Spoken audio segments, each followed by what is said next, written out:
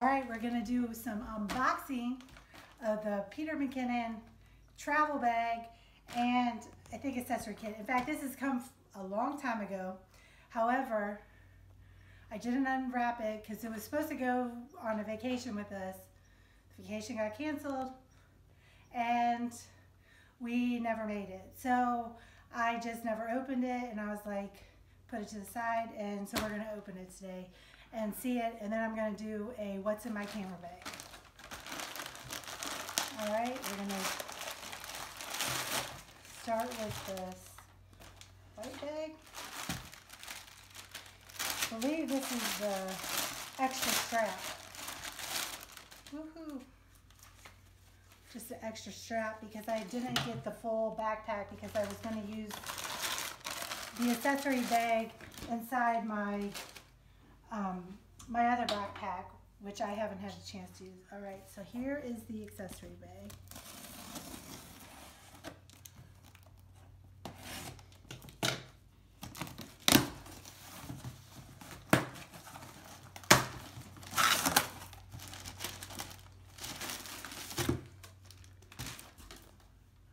The box.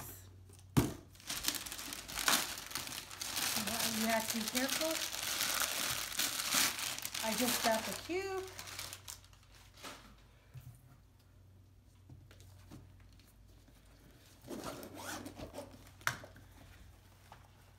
Ooh. This is just so that I can put it in any other camera bag that I have for when I travel. And then when you get to your place, this is that accessory bag that then becomes a backpack within a backpack. So you can have your camera bag and a little to-go bag while you're around town when we can travel again. And then this is the extra strap since I didn't get the regular backpack. All right, so now we're gonna figure out the configurations with my other backpacks and repack it to put some lenses in for when you were to travel for what's in my travel bag. But first we're gonna look at my current camera bag, which is the normal Canon bag that I use to all my to the high school sporting events, middle school sporting events, and some summer league sporting events and travel sporting events. Basically, a lot of sporting events. The travel carry-on size bag that I got was the Osprey Porter 46. This is a carry-on size for Spirit Airlines. I was very meticulous in my measurements, trying to get the perfect bag. We, as a family of 5, were going to go on a trip on an airplane out to Vegas for the first time. And what we were going to do to save costs is everybody had their personal size bag, all 5 of us, and then we were going to do one carry-on. And we were going to go skiing, we were going to go to the Grand Canyon, we were going to go to Zion. So basic desert to the ski lodge. Basically fly to Vegas and then do a road trip after staying in Vegas for a few days, and then doing a road trip and then ending up in Denver, Colorado. Those plans got changed, but the travel bags were still purchased prior to changing all that. So I was lucky and found this bag and was unsure if my Nomatic Peter McKinnon bag was going to come, and it happened to come right on time and I would have been able to use it, but didn't get to use it. So now we're going to see how it fits, how everything would have fit inside, and then go from there. So to open the bag, there's lots of different pockets. You have a nice big opening, and I forgot I had bought a smaller travel bag and just an organizer that I put to travel in either my bag or one of the other bags. And then we're going to take the new pouch, and I put the strap inside the pouch for right now. We're going to take it out so we can zip it up better. And it fits perfect. And then this was the space for packing. and this would have all my travel gear because I was only going to take enough cameras and lenses to fit, and that would fit inside this. So I didn't need to take any more than that because obviously I needed to fit snow pants and coats and all that other stuff in. All right, this is perfect because I have not opened this bag since the last high school basketball game. It's May, and that game took place in January, I believe. Or no, it was in February. And so this is basically what I had at the last high school basketball game. So we're talking about indoor sports photography, and but my kids are involved in basketball, cheer, which is indoor, and outdoors they're involved in baseball, track and field, and football. So I had to try to get a camera that would help with all those sports, indoor and outdoor, and be versatile. So this is what I came up with, and not completely break the bank, but it wasn't cheap at the same time. And these are just little photography things that I get with pictures of the kids that I do the bag. The bag is just a Canon camera bag that you got for free when you order a camera pack. I believe I ordered it off of Amazon, and I believe it was for my Canon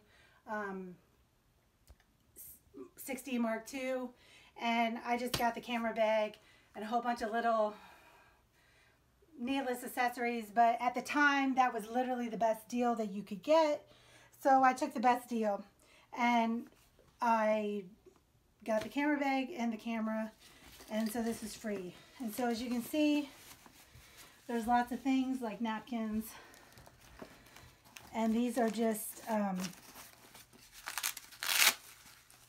lens pouch to keep some lenses, but I really don't use this that often.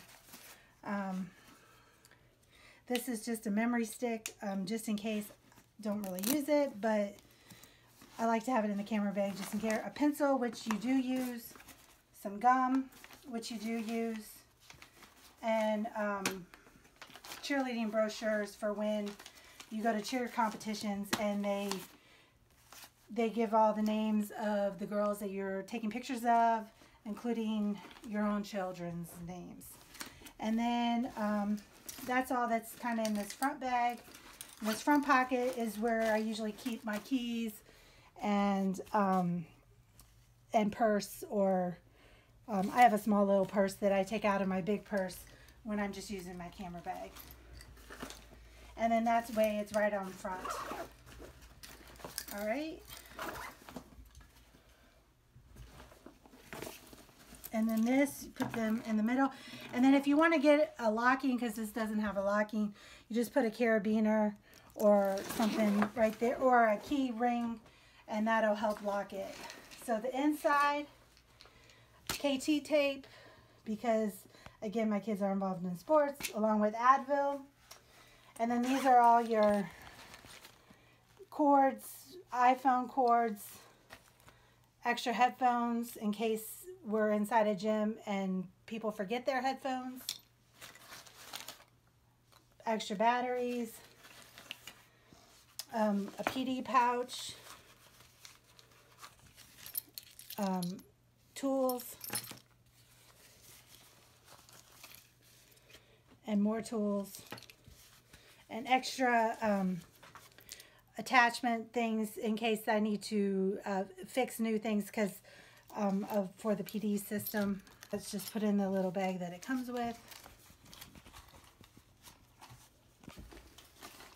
Extra lenses and lens caps. I'm sorry, just extra lens caps. One for a Tamron and one for a Canon.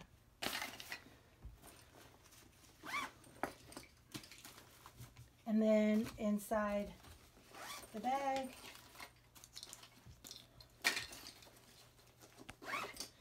we have the strap, and as you can see, it was on the camera at the time, so I just had it laying right there.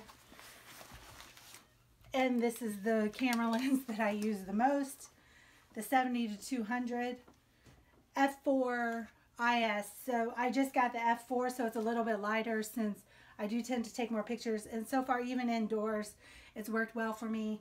It's the new F4 lens IS2, and I love it. I was said for the longest time I wasn't going to get a 70-200. Didn't want to get one.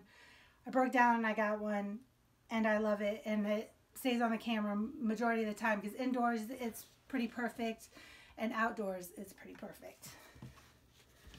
And then this is on my current camera, the 60 Mark II by Canon, of course. Another lens that I have in my camera bag is the 85mm lens, great for portraits, and it was the second lens I ever bought. The first being, of course, the Nifty 50, the second being the 85, because when I first bought my DSL cameras, I mainly just took pictures of my kids and modeling, and so basically needed portrait lenses. And so I only had a 50 and an 85, and that did me well for well over 5 years. And then I've done a lot of buying and upgrading, and then selling and buying and upgrading and selling, buying, upgrading. So I didn't have this all at once.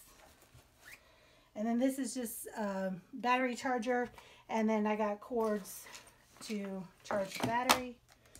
This is just my cards. This is for my 70 Mark II, which is not in my bag, but I do have it. I just like the 60 Mark II a little bit better, even though I know 70 Mark II is considered a sports camera. I prefer the 60 Mark II, especially indoors. And then the SanDisk. And throughout the years, I tend to save my memory cards because I don't want to. I've had computers crash. I've had hard drives crash. I've had a lot of things crash. But the memory cards, for whatever reason, keep lasting, and they keep my memories. And when you want to go back 10 years, they're still there. And I may delete some pictures because I don't need every single picture I take, but I try to take the most memorable and keep those. And then just when a memory card gets full, I just add another. Memory cards nowadays are so large that it's hard to fill it up. Back in the day when you were only getting really small 8 gig memory cards, it was very easy to fill up, but it's not as easy to fill it up now. Camera batteries. I think this is electrical tape. I think you can do gaffers tape too. More camera batteries, camera wipes. Just these little packs. I bought a pack off Amazon, and they come in handy because I've had this spray bottle, but there's not leaks. These are just handy to have along with your wipes, along with your little wipes that you get when you order new cameras. And then also in this little bag, other than the camera wipes, I have some crystals just in case you want to get creative with your portrait photography. I haven't really used it too much, but they're there. More electrical tape. And we've used this like during track and field if we've had to do markings. We've used this during other sports just in case you have a Band-Aid and you need extra tape. I don't think electric tape's that great for it, but you just never know when you might need some tape, and they're small and easy to pack. Money, I'm sure it was for concession stands. My daughter's taking the money. I just got this recently, and I haven't really used it, but it's a tripod mount for the 70-200, but I rarely use this on tripod. Again, this is mostly around my neck during games, but I got it because, and I didn't get the Canon brand because I just don't use enough. But this is metal. It looks pretty good, but as you can tell, it's not really been used. But it's small enough it can fit in my bag. A blower. An extender. The Yongunu 2-time extender. Again, I can't do a review on this because I haven't really used it, but I got it mainly for football. But then I haven't the 70-200 for the most part does well, but this is for just in case. I'm sitting way up in the stands and I want to get a picture and I can't really move. I have this just in case. And then this is the 24 to 70, I apologize, f4 IS version. And it also has the macro feature, so in case I need some macro photography. The 24 to 70, of course, is the lens that everybody loves. But right now, I love the 70-200 and the 50 millimeter for portraits. I may eventually upgrade this and get the lens that everybody loves and get the f2.8 version, but for now, the f4 works. It's light. I also like the 24 to 105, so I go back and forth to getting the 24 to 105 again, because I actually like the range from 70 to 105 a little bit better on, and to have a little bit more versatility, because it seems like 70 cuts things too short, especially when you're at cheer competitions or in basketball. You would think that in basketball you would need a really wide lens, but you tend to need that 70 is kind of a good spot, but the 105 is just a tiny bit better. Even though it's indoors, I still got really good shots with the 24 to 105. But I recommend either one, this 24 to 70, and then you have macro capability, so you don't have to have a whole bunch of lenses in your bags. And more tape. This is athletic tape in the colors of my daughter's high school, maroon. And I think that's all that's in my bag. And then in my cabinet, you can see that I have a lot that is not in my camera bag. This is a 5D with a 50 millimeter lens. I have not played around with that much, but one day I hope to play around with it a little more. It's the original classic 5D, and this is just some cheap drones and the mini mic for when you want to start vlogging. And I would vlog with the 24 to 70 because I don't have it. That's the widest lens I currently have at the time. And then this is just an old lens that doesn't work. So it's for display. And it holds my mic pretty well in my cabinet. That also houses all my fabric. And then this is the 7D Mark II.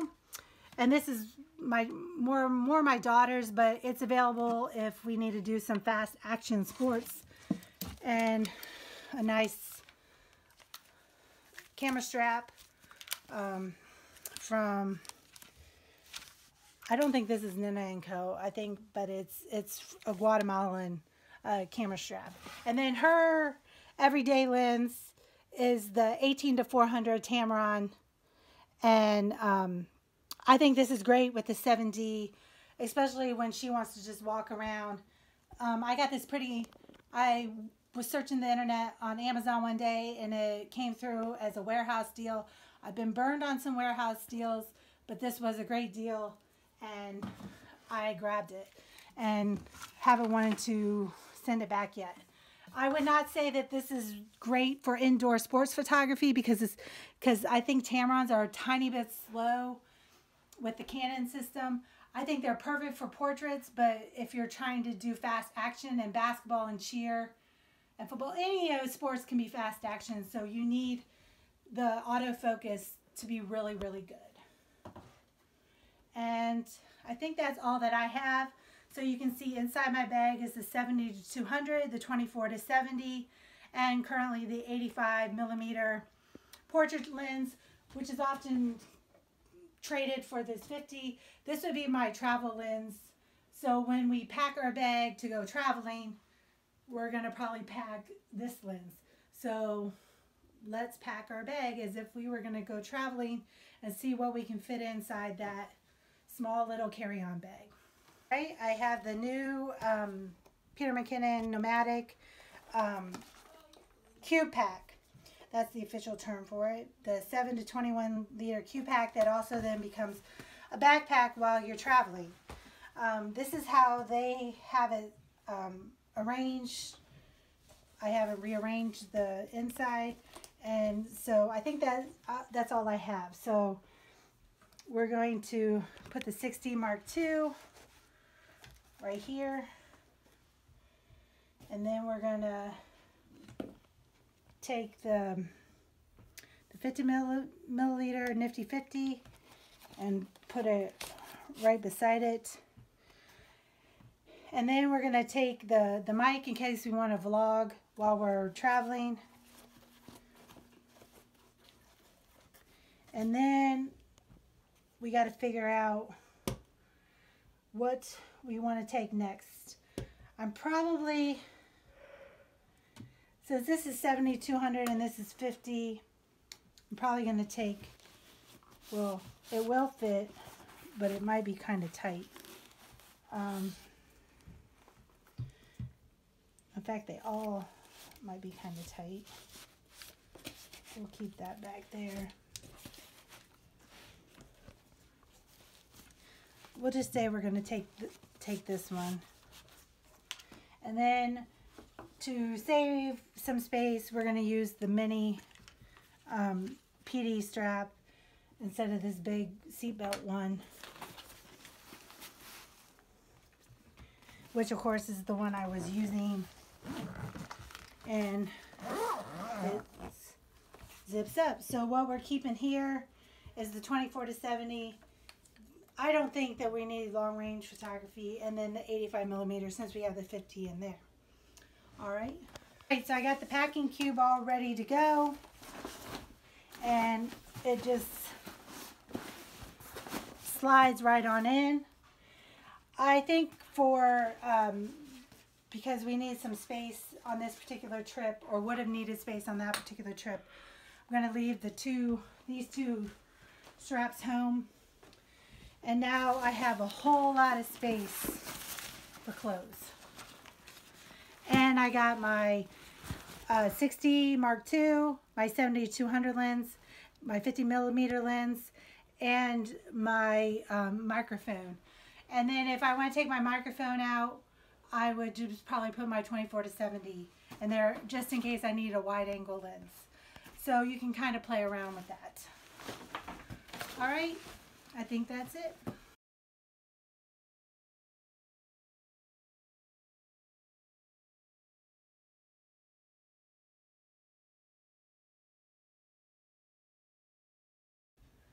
All right, so now I'm on my trip and I have my camera gear and I want to go out and about, but I don't want to take my big carry-on bag. So now I just opened it up and have the little Q-Pack bag. And when you take it out, it looks like you have to put it through these notches. All right, so I just got my camera bag and now I pulled out the thing, and we had to kind of figure it out on how you put it together. You loosen it, push it in, and that'll loosen. And then it'll go around the strap, and then it goes back in. Again, push it down, it loosens. Take it around that loop and put it right in. And then this one is your shoulder strap. So you can walk around and have some. And there is the back. And my camera gear, the 6D Mark II, 7200 50 milliliter lens, and microphone and camera strap are still at the bottom. And it fits with nothing up top. All right.